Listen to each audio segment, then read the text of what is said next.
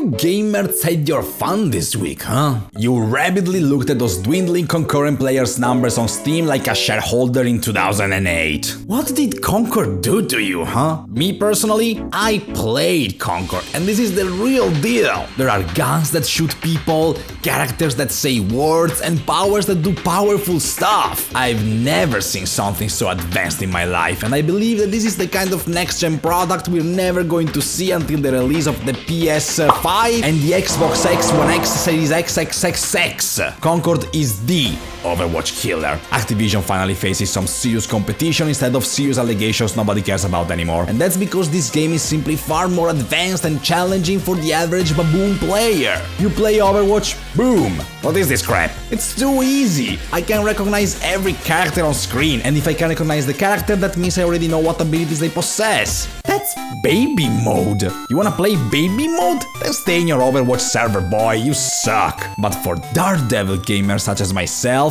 play Concord, cause in Concord you can't watch the characters for more than 5 seconds before your retinas begin detaching from your eyes and you go blind.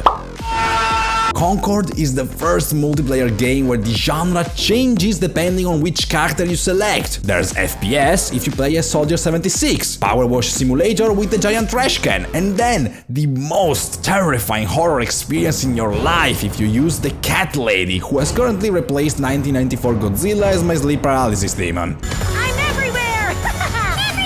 Everywhere! Maybe you're just poor, huh? You can't spend 40 bucks on this and so you're like the donkey and the pineapple? Well, sorry poor people, but I bask in my wealth that affords me to watch these weekly short movies that easily match Hollywood standards of the best Marvel movies and Star Wars holiday special. And yet you're still gonna criticize Sony. You lowlifes laugh at this impeccable company for trying to bring a brand new, hyper-original IP in our living rooms. And for what, huh? For what? It's not like Sony had any other IP they could somehow revive to become more relevant in the multiplayer scene. Except Killzone. And Resistance. And Starhawk, Warhawk, Meg, SOCOM, The Last of Us Faction, but except those, literally nothing. But okay, enough with the intro. I've compiled a list of all the reasons why Concord is simply the best thing ever and you people are just too stupid to comprehend it. Number 1.